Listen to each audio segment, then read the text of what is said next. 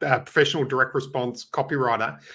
And one of the things that, I mean, what you taught me years ago, Ari, at a conference was a one-call sale, and I've been implementing that ever since, and it's saved me countless amounts of time and actually improved the conversion rate as well. What I'm finding recently, just over the last couple of weeks, because my closing is usually pretty good, but I'm getting some people, I think maybe because I don't know if it's economic or maybe I haven't qualified them properly or whatever, but they're like, I love this, but I've got a cash flow issue. And I'm sort of like, I'll say at the end, where should we go from here? They're like, I love it. I've got a cash flow issue.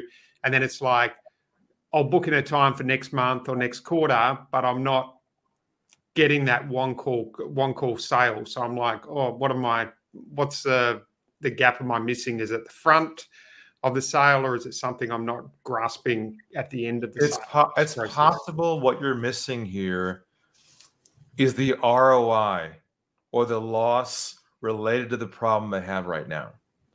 What I mean by that is you have to essentially help them understand what the impact is to their business if they don't solve the problem they're coming to you with. Yep. See, most copywriters try and sell the future. They say, oh my God, if we can get this out to the market, you can grow your business 10x and you'll make so much money. It's fantastic. And they're like, well, I don't have any money now to do that. See, so I'm not sure you're doing this, but stay away from the future and focus on if you don't solve this problem, John, how much will you lose every month in your business if you don't solve it? Yes. See, people don't focus on the losses. They only focus on what they're making. You have to build a business case based upon the losses that justifies your fee to solve the problem. Yes. Yep. And people do more to avoid a pain than get a gain. Correct. So you're the doctor, they're the patient. You have an x-ray machine and you're showing them the totality of their problem that they can't see themselves. Give them clarity on the impact of their issues and whether they want to solve it or not before you even talk about your solution. So really it should be something like, tell me about your problem you're trying to solve. Yep. How long has that been a problem for? Wow. Yeah.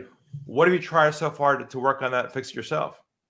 Okay. Have you calculated how much opportunity or money you're losing every month by not solving this? Yeah.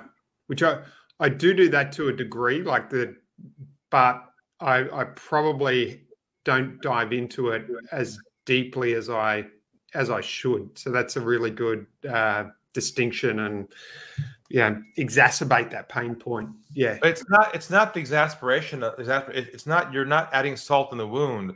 What you're doing is having them own the truth of their situation. And you're going to ask them this question. You're going to say, is this a priority for you?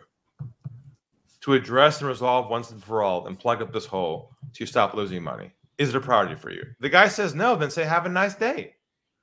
If the guy says, yeah, I want to, but I don't have a lot of money right now, I say, no problem. Let's work out a way to work together. Be flexible. I'm open-minded. You give me what you think would be best for you. We'll work something out. And that's how you work it out. Yeah. Yeah. Yep. No, absolutely. Great, Scott. Great to see you again, and glad you came on the show today. Yeah. Thanks, Ari. Appreciate it.